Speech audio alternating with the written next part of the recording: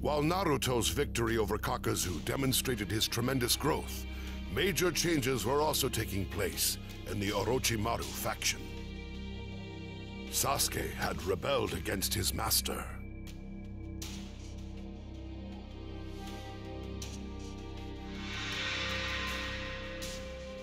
Orochimaru had been severely weakened when the third Hokage sealed his arms, and now Sasuke had surpassed him.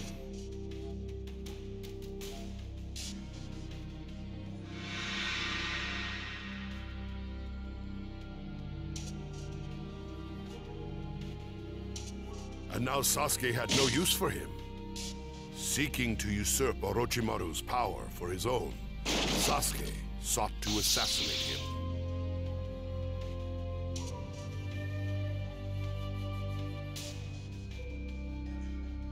I knew this time would come, Sasuke.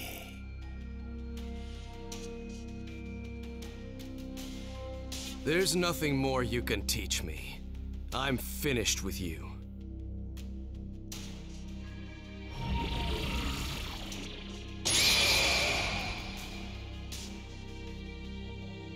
It ends here.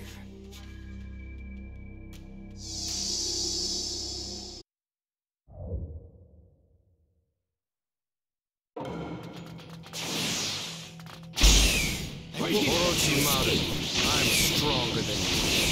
Listen to the little kid squawk. I guess the fledgling is all you could get your hands on. It didn't work with Itachi. Is that why you came after me? You still couldn't do it in the end, though. You couldn't equal the Uchiha, let alone overcome them. No matter how much of a genius you are, you're just a normal man before the Uchiha. You can't win, Orochimaru. It's impossible for you to take my body. You may be the first person to ever make such a fool of me.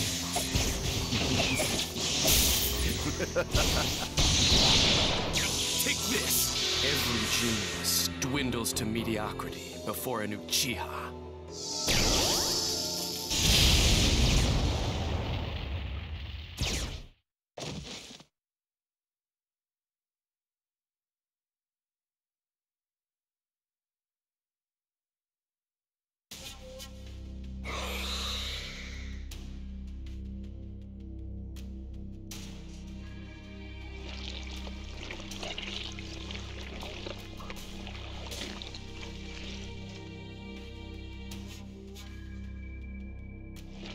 A snake that crawled on the earth dreamt of soaring through the sky, knowing full well it was impossible.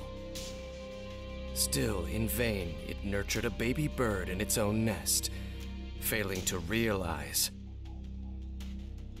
that the bird had become a hawk and the snake was now its prey. This can't be happening! I am Orochimaru.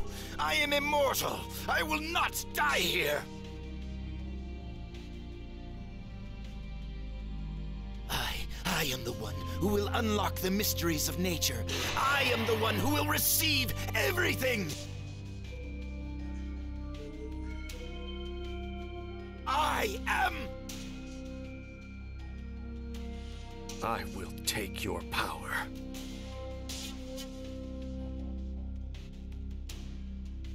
Defeated by Sasuke's visual prowess, Orochimaru was overthrown. After biding his time for so long, Sasuke could finally begin his quest for vengeance.